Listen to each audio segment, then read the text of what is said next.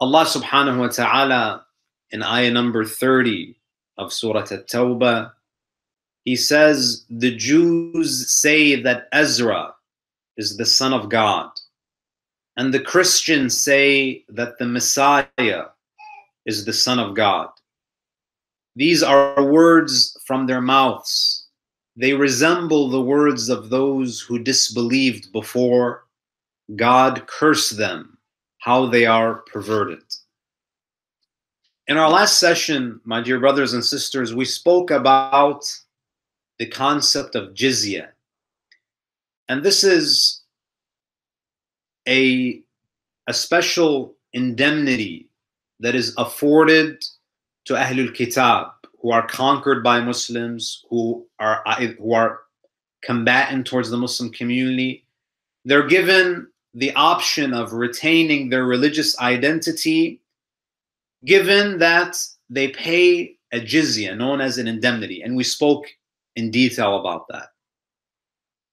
In ayah number 30, Allah subhanahu wa ta'ala then speaks about some of the erroneous beliefs of the Jews and the Christians, and what actually caused the corruption of their faith. So the ayah begins by saying, وَقَالَتِ الْيَهُودُ عُزَيْرٌ ibn Allah. The Jews say that Ezra is the son of God. There is an interesting hadith reported by Imam Ja'far al-Sadiq alayhi salatu wassalam, and this hadith is found in a tafsir of the Quran that is attributed to Imam al-Askari alayhi salam. There is a tafsir known as Tafsir al-Imam al-Askari, where it's a collection of some of the explanatory statements of the Imam where he sheds light on various verses of the Holy Quran. Now there's a dispute and a discussion among the ulama regarding the authenticity of this book, but in any case, in this tafsir that is attributed to Imam al-Askari, there's a hadith from the sixth Imam, and Imam al-Sadiq alayhi salam, in commenting on this verse, he says, لَقَدْ حَدَّثَنِي أَبِي الْبَاقِرِ. Imam al-Sadiq says, my father Imam al-Baqir informed me. So here the Imam is going to give us the sanad, the chain of transmission for this hadith. And it seems that Imam al-Sadiq alayhi salam is perhaps speaking to some people who may not see him as a divinely appointed representative of God. And therefore you find that the Imam is mentioning that this is a hadith from my forefathers, because we know that there are some Muslims who don't believe in the Imamah, some who don't believe in the Imam of Imam al-Sadiq, others who don't believe in the Imam of Imam al-Baqir. So the Imam says, حدثني أبي al-Baqir. My father Imam al-Baqir informed me. عن جدي Ali ibn al-Husayn. My father reports from my grandfather Imam Zain al-Abidin. عن أبيه الحسين سيد الشهداء. Imam Zain al-Abidin transmits this hadith from Imam al-Husayn. And Imam al-Husayn alayhi salam reports the hadith from his father Amir al-Mu'mineen. عن أمير المؤمنين أنه اجتمع يوما عند رسول الله أهل خمسة أديان. Amir al-Mu'mineen Ali ibn Abi Talib alayhi salam, he says there were 5 groups of people from 5 different religious traditions who came to Medina and met the Holy Prophet. And these 5 groups are al-Yahud. There was a group of Jews who came to meet the Prophet. Wan-Nasara, a group of Christians came to meet the Prophet. Wad-Dahriya. Ad-Dahriya are materialists who believe that the universe is eternal, that it had no beginning. Wa-Thanawiyya, the dualists who believe that the universe is controlled by the force of light and the force of darkness. Wa-Mushrikul Arab, and the polytheists among the Arabs. So these 5 different groups, they sent delegations to meet with the Prophet, to discuss certain theological matters. They came for a religious debate. It's a very lengthy hadith, but I want to share with you the excerpt from the Jews, the discussion that the Jews had with the Holy Prophet. So this group of Jews, they tell the Prophet, Rasulullah asks them, what do you believe? They said to the Prophet that we believe that Ezra, Uzair, is the son of God. This is one of the things that they share with the Prophet. Rasulullah sallallahu alaihi wasallam tells them that, do you expect me to believe in something without you providing evidence? So Rasulullah says, what's your daleel? What's your burhan? You're claiming that Uzair is the son of God? And it seems, my dear brothers and sisters, that it was a small group of Jews during the time of the Prophet who had this belief. Meaning not all Jews believed that Ezra was the son of God, but a faction of Bani Israel had this belief, had this aqidah. So the Prophet asked them, what's your burhan? What's your evidence that Ezra is the son of God? They say to the Prophet, لِأَنَّهُ أَحْيَا لِبَنِي إِسْرَائِيلَ التَّوْرَاةِ بَعْدَمَا ذَهَبَتْ. They say because this Ezra, he revived the Torah in the hearts of Bani Israel. Meaning, he restored adherence to the Torah. Bani Israel had drifted away from the teachings of the Torah, and he initiated a revival, a return to the religious text. وَلَمْ يَفْعَلْ بِهِ هَذَا إِلَّا لِأَنَّهُ ابْنُهُ. And the only reason that he did this is because he is the son of God. So the Prophet ﷺ, he listens carefully to their evidence, and the Prophet says to them, فَكَيْفَ صَارَ عُزَيْرُ بْنُ اللَّهِ دُونَ مُوسَى. So the Prophet says that how is it that Uzair is the son of God and Musa is not? If Uzair is the son of God in your eyes because he returned and he restored the adherence to the Torah, how about Musa? وَهُوَ الَّذِي جَاءَ بِالتَّوْرَاةِ. That if you're going to claim that Uzair is the son of God because he revived the Torah in the hearts of Bani Israel, Musa brought the Torah. So based on your logic, Musa is more deserving to be the son of God. وَرُؤِيَ مِنْهُ مِنَ الْعَجَائِبْ مَا قَدْ عَلِمْتُمْ. And in addition to bringing the Torah to you, he performed many astonishing miracles that you are all familiar with. So the Holy Prophet, he gets into this discussion with them, and they're not able to reply. Now, what's interesting, brothers and sisters, is that if you look among the Jewish community today, I don't think that there are any Jews today who believe that Uzair is the son of God. I'm not sure, but I don't think that any Jew today harbors this belief. And it's interesting, brothers and sisters, that even if an erroneous belief is not adopted by the entire religious community, you find that Rasulullah makes it a point to address it. That it doesn't need to be something that's widespread.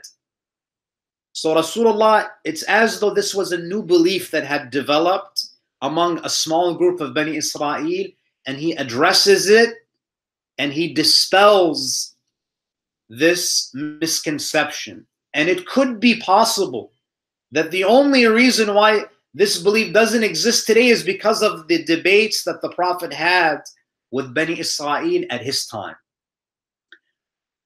So the ayah says, وَقَالَتِ الْيَهُودُ عُزَيْرُ بْنُ اللَّهِ.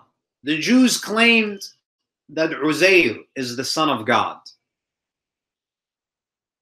And it's interesting that Uzair never claimed to be the son of God. And this seems to be the case with many of these holy personalities. They don't claim to be divine, but rather people who come after them, they attribute divinity to them. وقالت اليهود عزير بن الله وقالت النصارى المسيح ابن الله. The Christians say that Jesus, that the Messiah is the Son of God. Now with Uzair, this belief was only held by a small group of Jews during the time of the Prophet. But the belief that Jesus is the Son of God, this is not held by a minority of Christians, but rather this is the predominant view in the Christian tradition. Now, historically, brothers and sisters, Isa alayhi salam never claimed to be God or the Son of God. In fact, none of his disciples ever made such a claim. This belief that Jesus is the Son of God was decisively sanctioned in the year 325 after AD. 325 AD, the Roman Emperor Constantine, he called upon the clergymen and the leaders within the Christian community from the eastern part of the empire to the western part. They all came together at a meeting called the Council of Nicaea. In this meeting, there were many issues that were discussed. Among the topics that were discussed was the reality of Jesus Christ, specifically his divinity.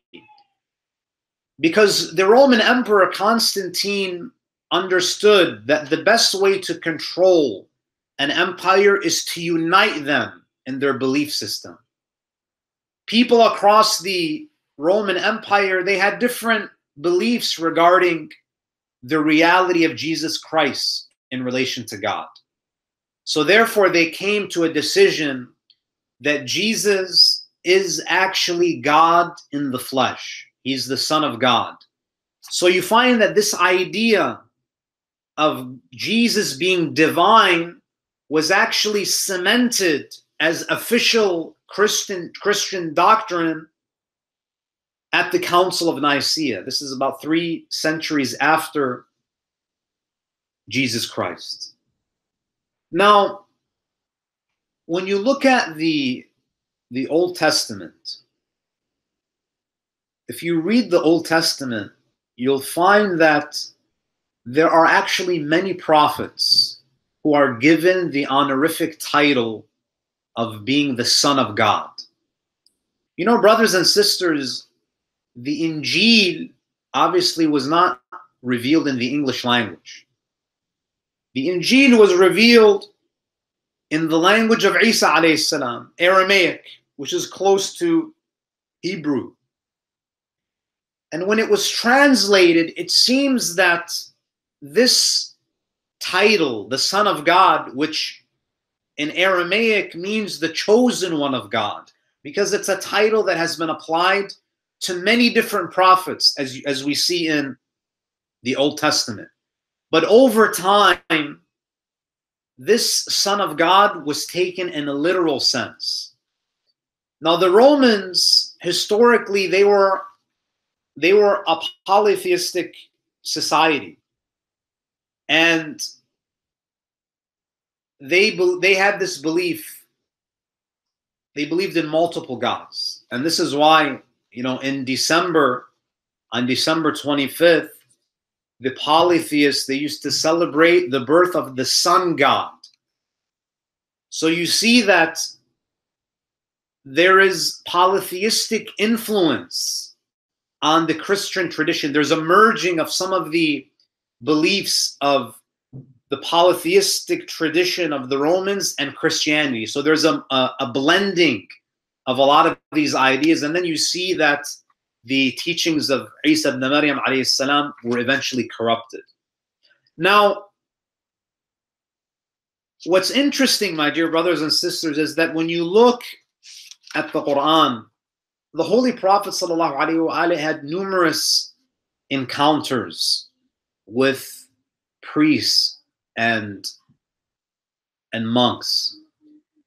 And they would often argue with the Prophet, saying that especially the Christians of Najran, when they came to the Prophet in the 9th year after the Hijrah, they came to debate about the position of Jesus.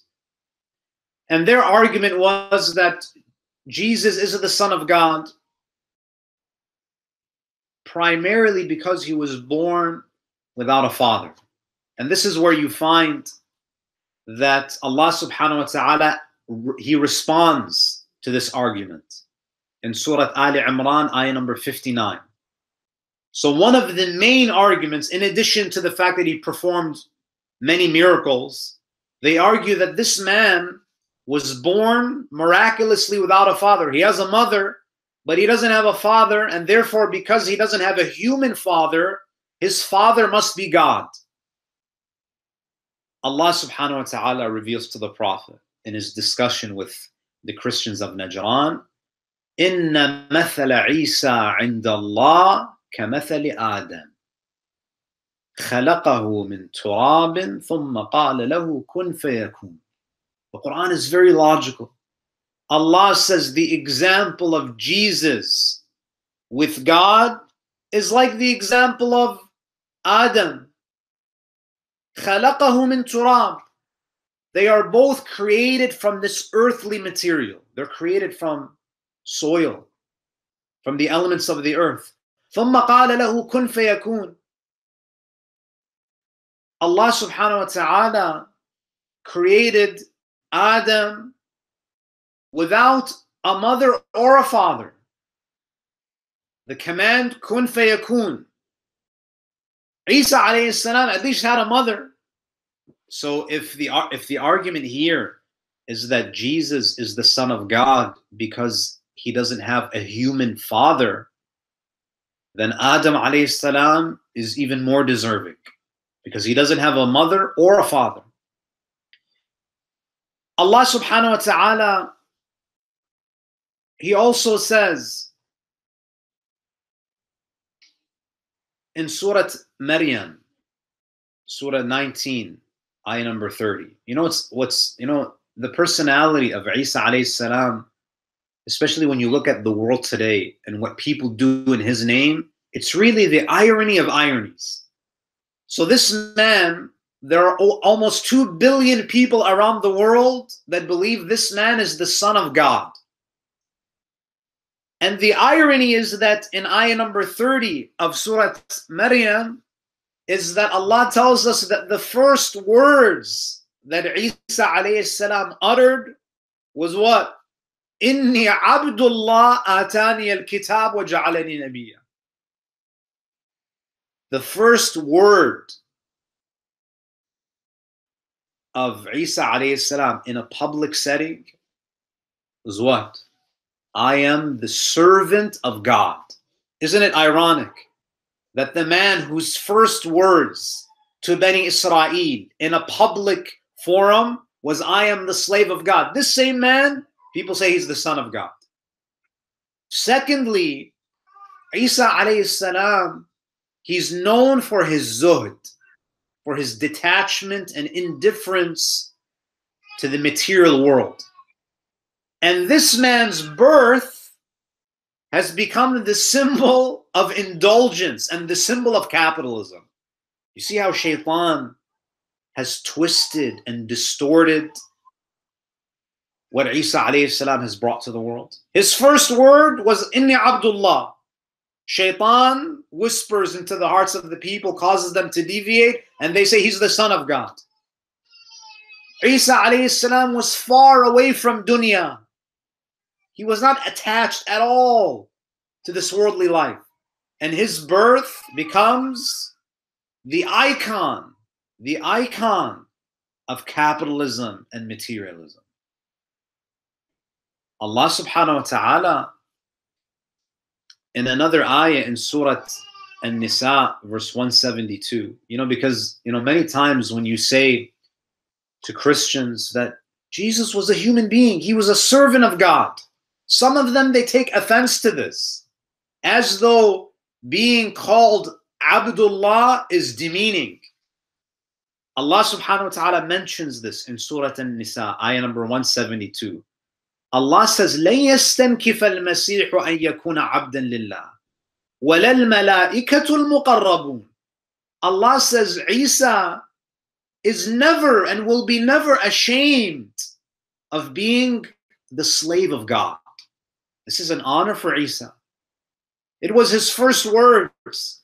His entire life was a life of servitude to God.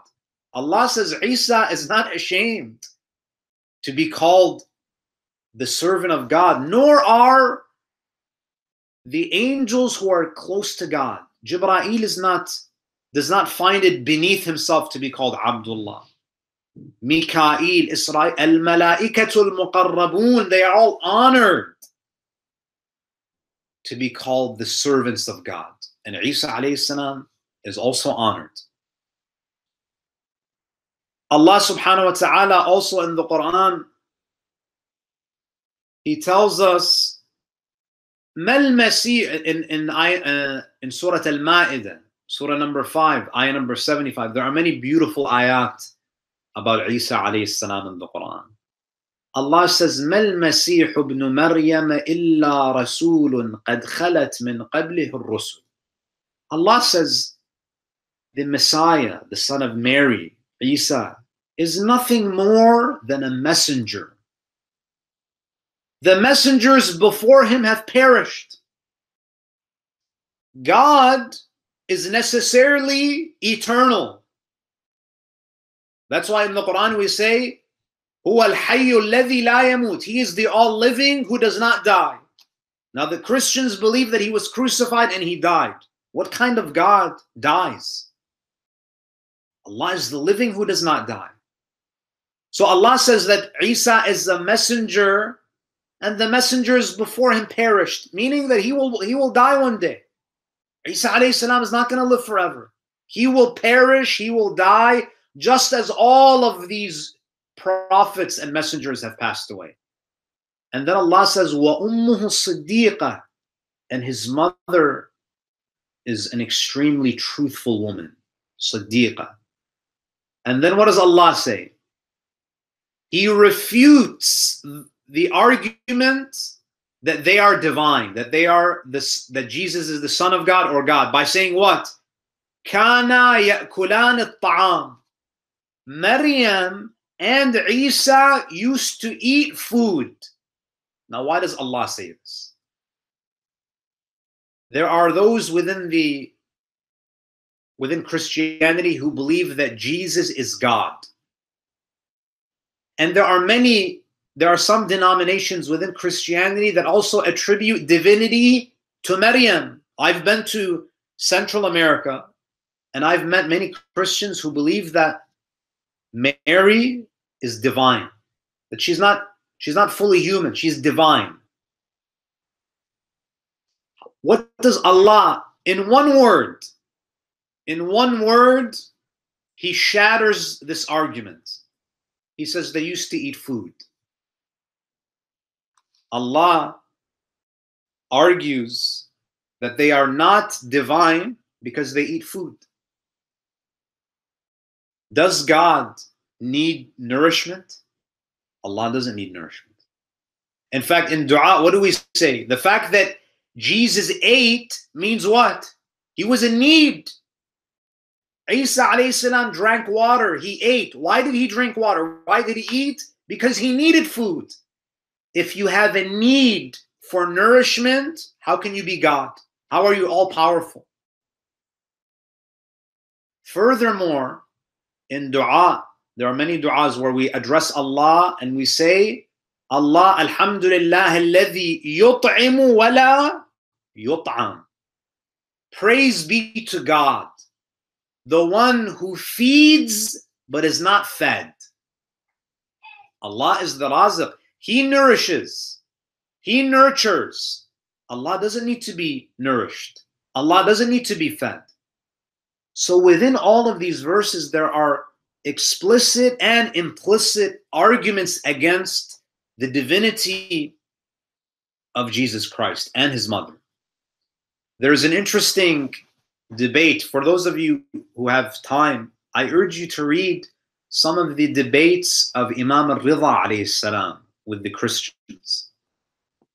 Some of them can be found in Kitab al-Ihtijaj by Sheikh al-Tabrasi. There was a conversation between Imam al-Ridha alayhi salam and some of the priests and the monks. And they were arguing about whether or not Jesus is God or the Son of God or a messenger of God. So Imam al-Ridha alayhi salam, he makes a very beautiful comment. He says to them that Isa alayhi salam was a great man. However, he was lacking in ibadah.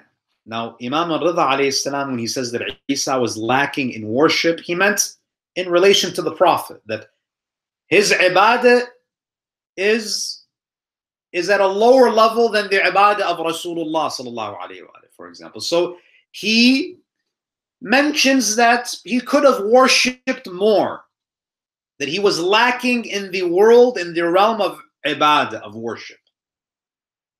So the priests and the monks said, what are you talking about? How could you say such a thing about Jesus? There is no one who surpassed him in worship. This is what they told to Imam al-Ridha. Imam Ali ibn Musa al-Ridha alayhi salam, he says to them, very simply, who was he worshipping? If he's God, was he worshipping himself? And they didn't have an answer. You know, sometimes, brothers and sisters, the arguments are so simple. If we take a moment and we reflect, it's very clear that this man is one of the greatest messengers of God, but he's not divine. He's not God himself. One more ayah and inshallah we'll move on. Allah subhanahu wa ta'ala tells us about a conversation that will take place on the day of judgment with Isa. So there's a conversation between God and Isa alayhi salam, because after all, billions of people throughout history have believed that Isa alayhi salam is God or the Son of God. So on the day of judgment, there are so many people that have this erroneous belief because of Isa alayhi salam. So there is now a conversation between Allah and Isa. In ayah number 116 of Surah Al-Ma'idah, Allah says, وَإِذْ قَالَ اللَّهُ يَا عِيسَى ابْنَ مَرْيَمَ. Allah says, O Jesus, the son of Mary. All of us are going to hear this exchange on the day of judgment. وَإِذْ قَالَ اللَّهُ يَا عِيسَى ابْنَ مَرْيَمَ أَأَنْتَ قُلْتَ لِلنَّاسِ اتَّخِذُونِي وَأُمِّي إِلَهَيْنِ مِن دُونِ اللَّهِ. Allah will ask, and of course Allah is all-knowing, but He wants it to be known. Allah asks Isa, did you say to people that me and my mother are gods other than God? That we are gods? Isa alayhi salam, he says in the ayah, قَالَ سُبْحَانَكَ. Glory be to you. You are far above that. مَا يَكُونُ لِي أَنْ أَقُولَ مَا لَيْسَ لِي بِحَقٍّ. How can I say something that I have no right to say? I have no right to make such a claim. إِن كُنْتُ قُلْتُهُ فَقَدْ عَلِمْتَ. Oh my Lord, if I had said such a thing, you would have known it. But I'm innocent. I never claimed to be your son, nor did I claim divinity. So Allah Azza wa Jal on the day of judgment sets the record straight for everyone that this man who has been worshipped by other people, Allah says, from him you will hear that he's my abd, that he will deny ever making such a statement. So if we go back to the verse, وَقَالَتِ الْيَهُودُ عُزَيْرٌ ابْنُ اللَّهِ وَقَالَتِ النَّصَارَى الْمَسِيحُ ابْنُ اللَّهِ ذَلِكَ قَوْلُهُمْ بِأَفْوَاهِهِمْ. Allah says, those are words from their mouths, meaning they have no reality. You can say that he is the Son of God until Yawm al-Qiyamah. It has no reality. It's just words. Nothing more than words, sounds that are coming out of your mouth. Allah says, يُضَاهِئُونَ قَوْلَ الَّذِينَ كَفَرُوا مِنْ قَبْلِ. Those are words from their mouths. They resemble the words of those who disbelieved before. It seems from this ayah that attributing divinity to human beings is not a new phenomenon. It existed during the time of the Prophet. It existed during the time of Isa, during the time of Uzair, and even before that. In fact, if you go back to the history of the early prophets, polytheism and idol worship appeared. So you have Adam, people were monotheists, Adam and his children. And then you have Idris, who comes after him. Of course, there are some prophets in between, but Idris is the next major one. And then you have Nuh. During the time of Nuh, you see idol worship became common practice. People started to attribute divinity to human beings. If you go to Surah Nuh, verse 23, the community of Nuh, because he's trying to revive Tawheed now, the Tawheed that was taught by Adam and Idris. وَقَالُوا لَا تَذَرُنَّ آلِهَتَكُمْ. Do not abandon your gods. They're threatened by the message of Nuh. وَلَا تَذَرُنَّ وَدًّا وَلَا سُوَاعًا وَلَا يَغُوثَ وَيَعُوقَ وَنَسْرًا. Do not abandon your gods. Do not abandon Wadda. So these are names. Wadda, وَلَا سُوَاعًا, سُوَاعًا, وَلَا يَغُوثَ, يَغُوث is the third, وَيَعُوقَ وَنَسْرًا. 5 names of idols that they were worshiping. These idols were the images of 5 righteous men. After they died, they were mu'mineen, righteous men, salihin, awliyaullah.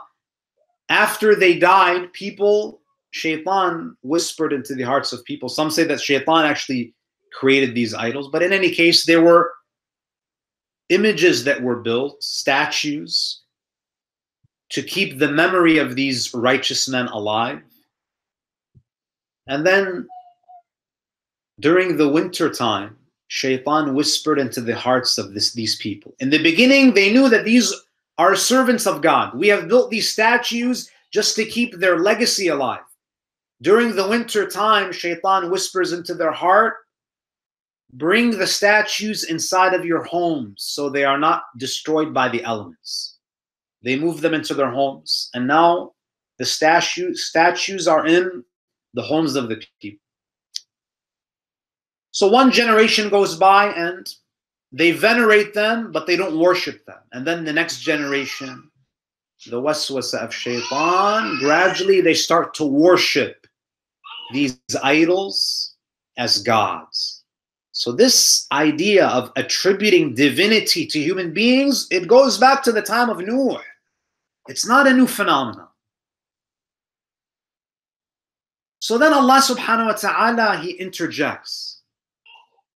Allah says, قَاتَلَهُمُ اللَّهِ. قَاتَلَهُمُ اللَّهِ literally means God fight them. Now here, قَاتَلَهُمُ اللَّهِ, what is meant is that may God curse them. The Arabs, when they would say قَاتَلَهُمُ اللَّهِ, it's another way of saying la'na. There's a hadith from Amir al-Mu'mineen where he comments on this phrase, قَاتَلَهُمُ اللَّهِ. The Imam says the meaning of it is لَعَنَهُمُ اللَّهِ. May God deprive them of His mercy. When you associate partners with God, you deprive yourself of His mercy. If I tell you now that if you go to person A will give you whatever you want because he's so generous. If you don't go to person A and you go to someone else, you are depriving yourself of the generosity of person A because you went to someone who doesn't have the capacity to give you as person A would give you. So when Allah says قَاتَلَهُمُ Allah, it means God curses them, meaning that they are deprived of Allah's rahmah because they're turning towards beings who don't have the power to help them or benefit them in any way. And Amir al-Mu'mineen, when he says that قَاتَلَهُمُ Allah means لَعَنَهُمُ Allah, فَسَمَّ اللَّعْنَةَ قِتَالًا, that God fight them means God curse them. And then Imam Amir al-Mu'mineen quotes Surah Tawbah, Surah 80, 170, where Allah says, قُتِلَ الْإِنسَانُ مَا أَكْفَرَ, meaning لُعِنَ الْإِنسان, that man is cursed because of his disbelief. لُعِنَ. Now, we go to ayah number 31. Allah says, اتخذوا أحبارهم ورهبانهم أربابا من دون الله والمسيح ابن مريم وما أمروا إلا ليعبدوا إلها واحدا لا إله إلا هو سبحانه عما يشركون. They have taken, meaning the Jews and the Christians. So now Allah is speaking about some of the causes for their deviation. What made Bani Israel deviate? What caused all of these distortions in Christianity? Allah says, they have taken their rabbis and monks as lords apart from God, as well as the Messiah, son of Mary, meaning Isa, though they were only commanded to worship one God. There is no God but He. Glory be to Him above the partners they ascribe. Now, when you read this verse, what may be puzzling to you is that we know that the Jews don't take their rabbis as lords. I've never met any Jew that says, my Lord is this rabbi. If you meet a Christian, there's no Christian that's going to say that my Lord is the priest or the monk. But here Allah says, He mentions that the reason why these people deviated is because they have taken their rabbis and monks as lords apart from God. And some of the companions of the Prophet, some of the companions of the Imams of Ahlul Bayt, they ask the Imams this. They say, Ya ibn Rasulullah, the Jews don't worship the rabbis. The Christians don't worship the monks. They don't take them as lords and gods. So what is this ayah talking about? Abu Basir, who's one of the students of Imam al-Baqir and Imam al-Sadiq, he says that I asked Imam al-Sadiq alayhi salam about this ayah. What is the meaning that the Jews and the Christians, they took their rabbis and monks as lords apart from God? The Imam alayhi salam, he says, ما دعوهم إلى عبادة أنفسهم ولو دعوهم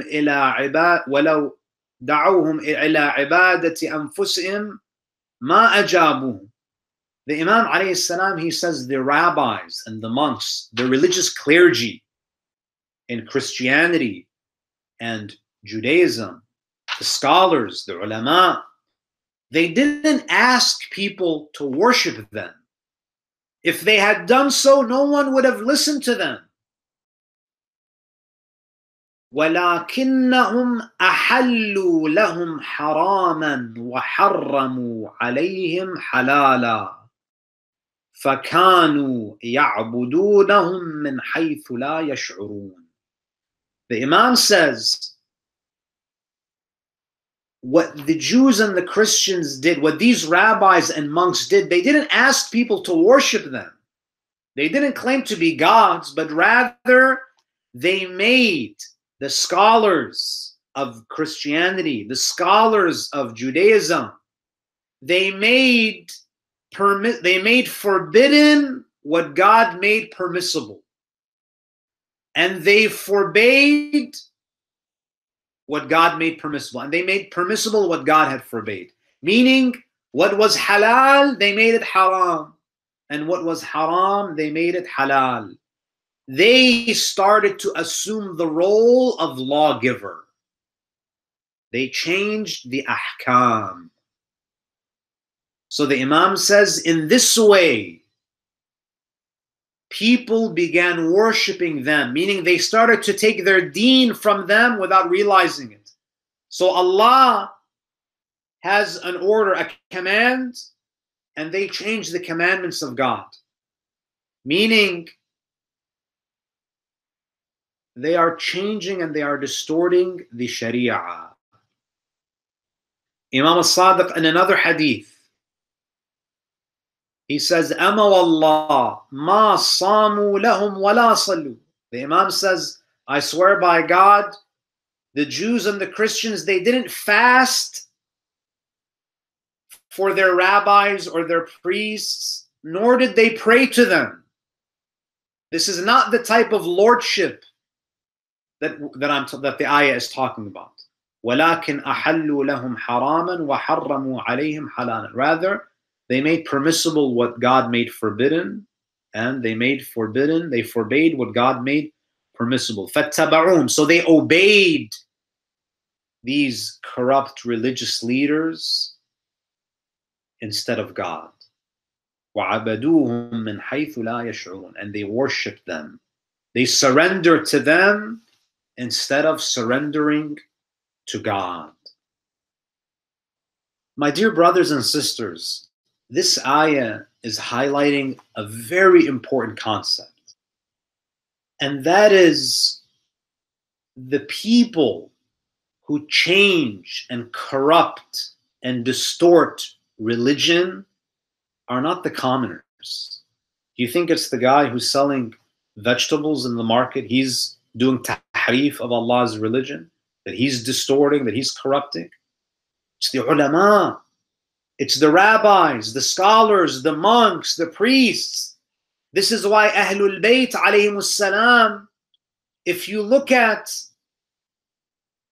their followers, the Imams alayhimus salam, they have certain people who love them. They are muhibbeen.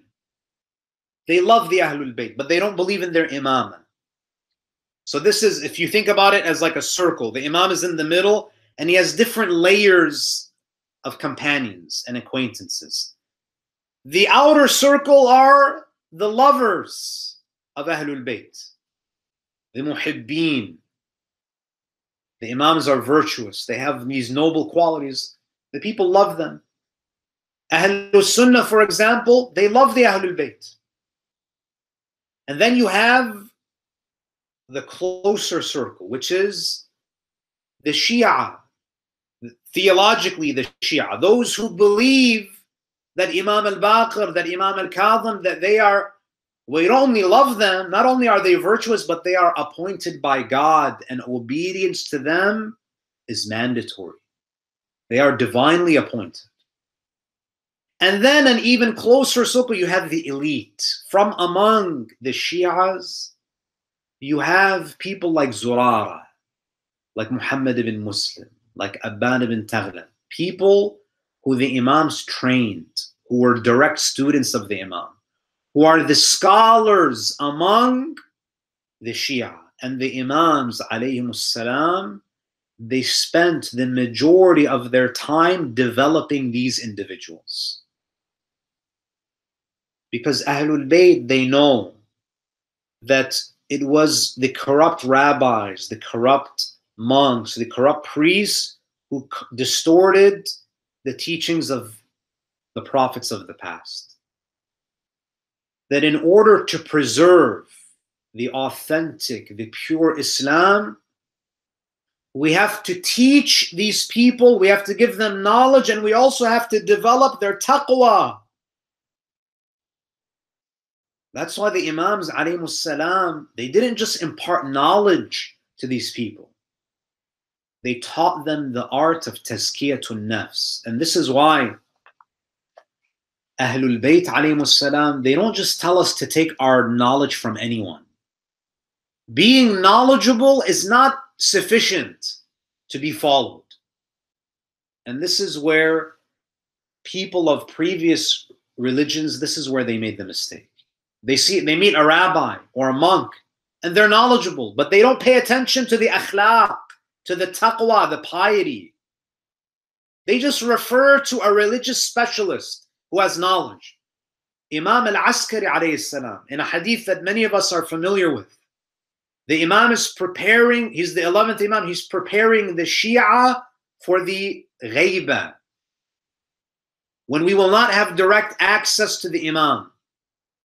The Imam says, فَأَمَّا مَنْ كَانَ مِنَ الْفُقَهَاءِ صَائِنًا لِنَفْسِهِ حَافِظًا لِدِينِهِ مُخَالِفًا لِهَوَاهِ مُطِيعًا لِأَمْرِ مَوْلَاهِ فَلِلْعَوَامِ أَنْ يُقَلِّدُوهُ. The Imam says, فَأَمَّا مِنَ الْفُقَهَاءِ, as for the scholars, the fuqaha, and fuqaha here doesn't mean that someone who's only specialized in fiqh.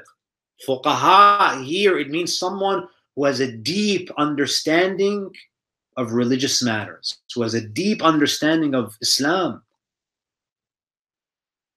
And the Imam says, he gives us the qualities of the scholars that we should follow. صَائِنًا لِنَفْسِهِ.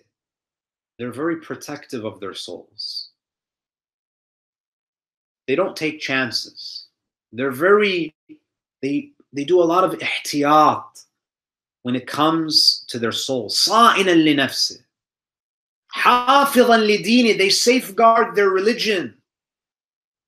Their religiosity is so precious to them, in the same way that when you have a gem or a diamond or something that's very valuable, you're very protective of it. You don't put it in a place that it can be stolen. You don't put it in a place where it can get scratched up or tarnished. Imam says, follow scholars who treat their hearts this way, that they safeguard their deen, and they don't put themselves in places and environments that may jeopardize their religion. مُخَالِفًا لِهَوَاهِ. Don't only follow scholars who have knowledge, follow a scholar who goes against his desires. Just because something is halal doesn't mean that you should do it. Our maraja, may Allah lengthen their lives, when you go and visit them, and we live in a time where there are many people who are claiming to be ayatullahs and maraja, but when you meet them, the true ones, you'll know which ones among them have zuhd. Ayatollah Sistani, for example, when you go into his house, the saya, the abaya that he has, believe me, it's 30, 40 years old. He was even telling some of the students that he has very simple quality clothes. And if you look at the Pope, maybe his outfit costs $100,000. مُخَالِفًا لِهَوَاهِ. They go against, when they are confronted with a decision, they ask themselves, which path is my nafs more inclined to? And they go against it. مُخَالِفًا لِهَوَاهِ. They're very tough on themselves. They resist their desires, even their halal desires. They curb them. They don't overindulge. مُطِيعًا لِأَمْرِ مَوْلَاهِ. They're obedient to Allah. فَلِلْعَوَامِ أَن يُقَلِّدُوا. Imam al-Askari says, these are the scholars that you follow. People who have knowledge and they have these qualities. They're protective of their souls. They safeguard their religion. They resist their lowly desires. And then the Imam says, usually people, they stop here. They don't finish the hadith. The Imam says, وَذَلِكَ لَا يَكُونُ إِلَّا بَعْضَ فُقَهَاءِ الشِّيعَةِ لَا كُلَّهُمْ. Imam al-Askari says, and this applies to some of the Shia scholars, not all of them. Unfortunately, some of us were naive. Just because someone is wearing a imama and he has a nice white beard and he says that he's Ayatollah, you believe it right away? Imam al-Askari says that some of the fuqaha among the Shia have these qualities, not all of them. And you have to follow these individuals who have the combination of ilm and taqwa. Don't be like the Nasara, the Christians and the Jews, who just followed those who had knowledge but didn't take into consideration the element of taqwa. It's the lack of taqwa of these monks and these priests and these rabbis. It's their lack of taqwa that is the reason why the Injil has been distorted and the Torah has been distorted. And then Allah says, يُرِيدُونَ أَن يُطْفِئُوا نُورَ اللَّهِ بِأَفْوَاهِهِمْ وَيَأْبَى اللَّهُ إِلَّا أَن يُتِمَّ نُورَهُ وَلَوْ كَرِهَ الْكَافِرُونَ.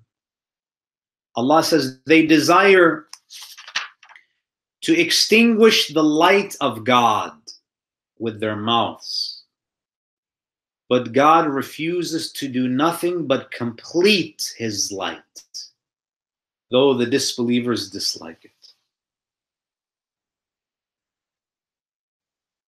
Not only is the religion of Allah opposed, but there are those who are actively trying to obliterate it. And Allah subhanahu wa ta'ala, in this ayah, He doesn't just say that I'm going to protect my light. You know, sometimes someone is trying to blow out a candle and you're just blocking their breath. You're just keeping the candle lit. You're protecting the light. Allah doesn't say that I am going to only protect my light. What does He say? I am going to complete it. إِلَّا أَن يُتِمَّ نُورَهُ. I'm going to increase it. I'm going to complete it. Which means there is something that has not been completed yet. This ayah is speaking about Nurullah, the light of God. If you go to Surah An-Nur, Surah 24, ayah number 35, the famous ayah, Allahu Nur as-samawati wal-ardh. Allah gives a very beautiful parable. And Allah gives a description of this light. And this is the light of guidance. When Allah says that He's Nur, meaning that He is the guide of the heavens and the earth. Allahu Nur as-samawati wal-ardh. Imam al-Ridha explains, this is not physical light. God is not made of photons. But it's a metaphor, meaning that God is the one who guides everything in the heavens and the earth. Now, after you read ayah number 35, the natural question that you ask is, where is Nurullah? Where is this light of God? Allah, in the next ayah, He answers. Ayah number 36. في بيوت أذن الله أن ترفع. This is not something that's theoretical or abstract. Allah says this nur is found in homes that Allah has permitted to be elevated. في بيوت أذن الله أن ترفع ويذكر فيها اسمه يسبح له فيها بالغدو والآصال. The Prophet was asked, Ya Rasulullah, what houses are these? What are these houses? Rasulullah says, Buyutul Anbiya. They are the houses, they are the homes of prophets. Abu Bakr asks the Prophet, he points at the house of Ali and Fatima. And he asks, وَهَذَا الْبَيْتُ مِنْهَا. Is this house, the house of Ali and Fatima, included among those homes where we find Nurullah? The Prophet ﷺ, what does he say? بَلْ هُوَ مِنْ أَفَاضِلِهَا. Rather, the Prophet says, not only is it among them, it is the best of the homes. And then Allah says in ayah number 33, and we'll conclude shortly, هو الذي أرسل رسوله بالهدى ودين الحق ليظهره على الدين كله ولو كره المشركون. It seems that I'm not going to have enough time to go into detail on this verse. There's a lot to discuss. So ayah number 32, Allah says that He will complete this light. That there are those who are trying to extinguish Nurullah. Allah promises that He's not only going to protect it, but He's going to complete it. Which means it's incomplete. Something has to happen for this nur to be completed, and then Allah gives us the answer as to how He's going to complete this nur in ayah number 33, where He says, هو الذي أرسل رسوله بالهدى ودين الحق ليظهره على الدين كله. And Allah subhanahu wa ta'ala gives a prophecy as to how Islam will prevail over all religions. Inshallah, we'll leave this discussion for next week.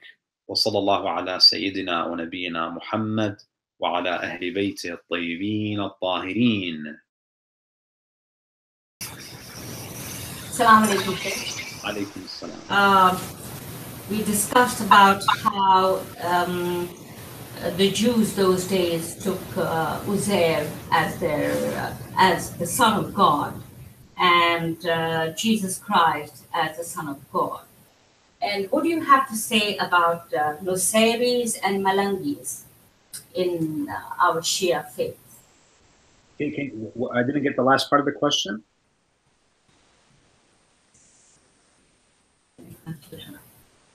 Can you hear me, Sheikh? Can you repeat the question, please? Yes.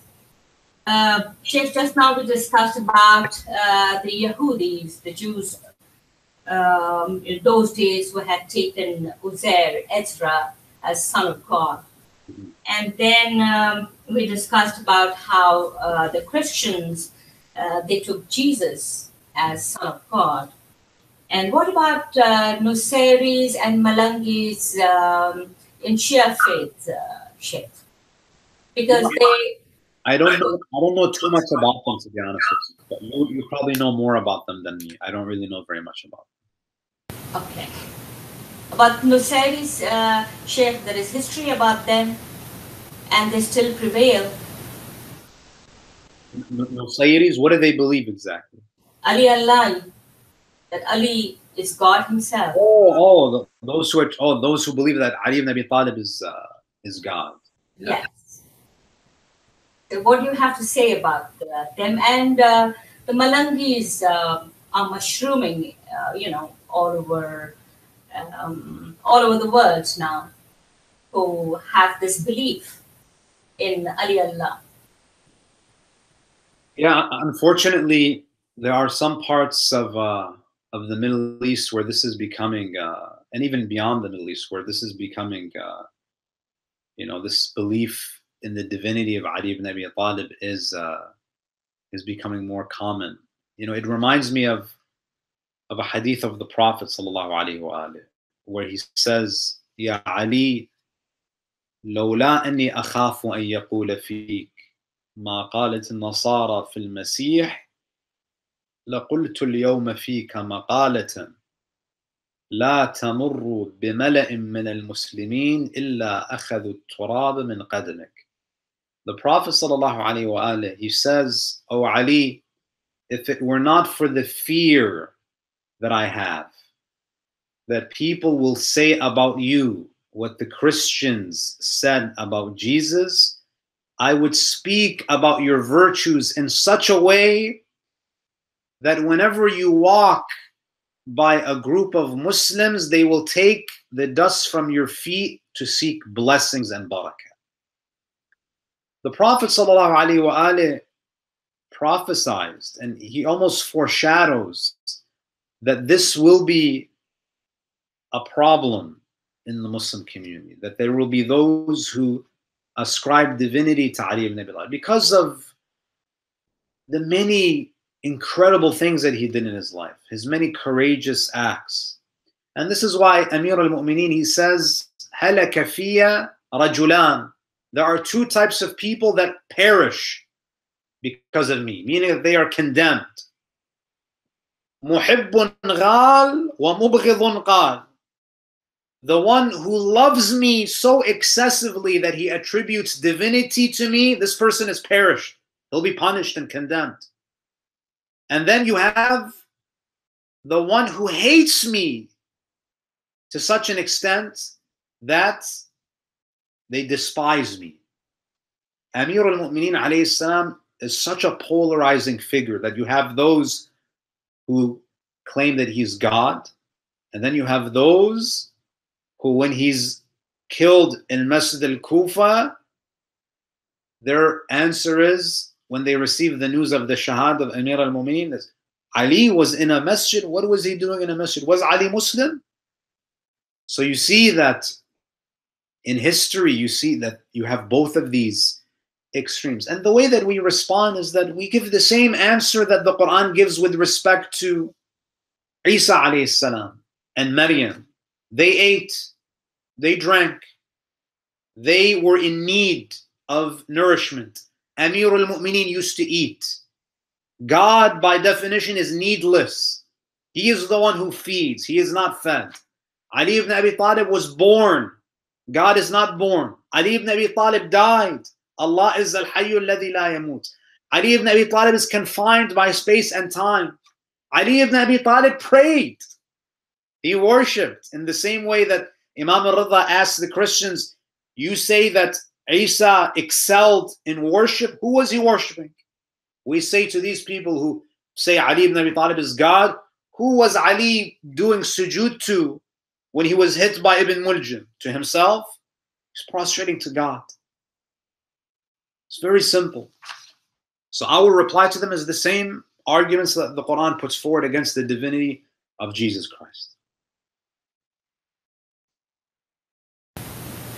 How would the Imams develop people's taqwa? And do you have any tips or pointers on how we can develop our own? How did the Imams develop the people's the taqwa of the scholars? Now,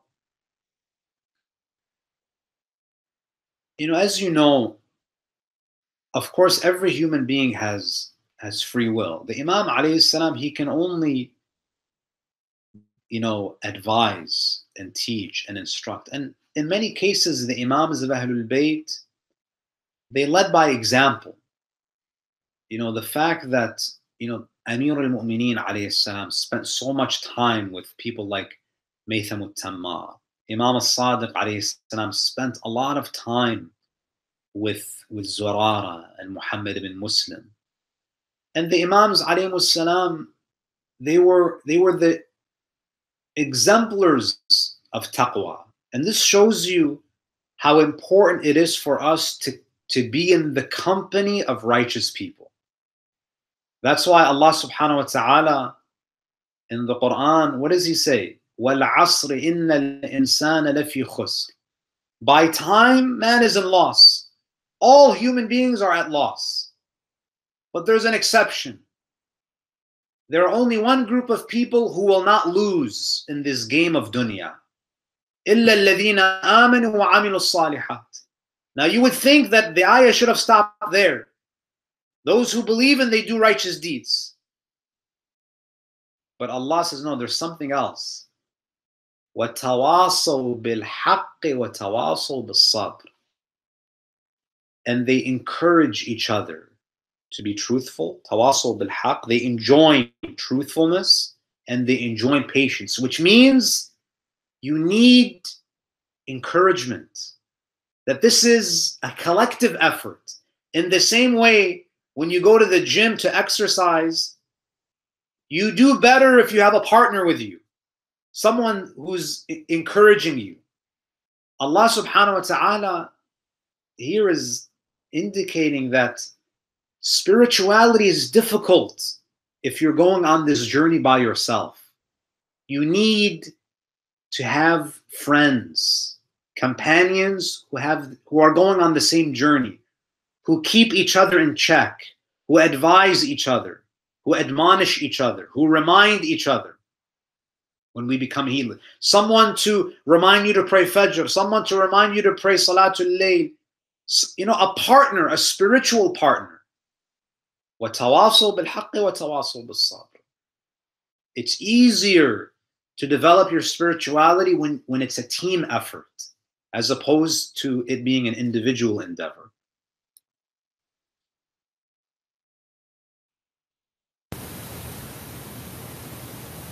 Here's a comment someone wanted to share. For the purposes of better communication in the society we live in, it seems that the question of Jesus being the Son of God could be considered allegorical or literal. And if it's allegorical, then we can talk to them. Most Christians have not thought about this matter, even their leaders. I think to deem it allegorical is not counterintuitive to Islam, and then we can discuss what it means. However, if they mean it literally, then you are dealing with a Christian Wahhabi, so we should not deal with this Son of God thing categorically. Furthermore, it seems Christians deem the Trinity as the God, the Father, the Son, and Holy Ghost would be akin to aspects or attributes of God, kind of akin to the 99 names in Quran.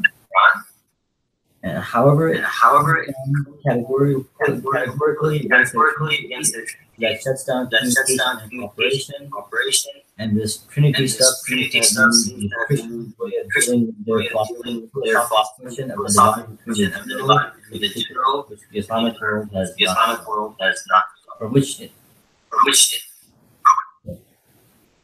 I think it's a very good point. I think that when we interact with our Christian brothers and sisters, it's important for us to present Islam in a way that doesn't make them feel like Islam is so foreign. You know, we actually have a hadith that says, Al-Khalqu Iyalullah, that creation is the family of God, the metaphorical family of God. And the best one and the most beloved to God is the one who treats his family the best. So even in the Islamic tradition, we have language that is similar to that, that our Christian brothers and sisters would appreciate, but we emphasize that this is metaphorical. So maybe using this type of language, but is a way to kind of, bring them closer to the Islamic tradition. But it's always important for us to draw the line and say that these narrations where God speaks about creation being his family, it's not talking about a literal relationship or a biological relationship. Rather, it's symbolic and it's metaphorical. So I think it's a fair point.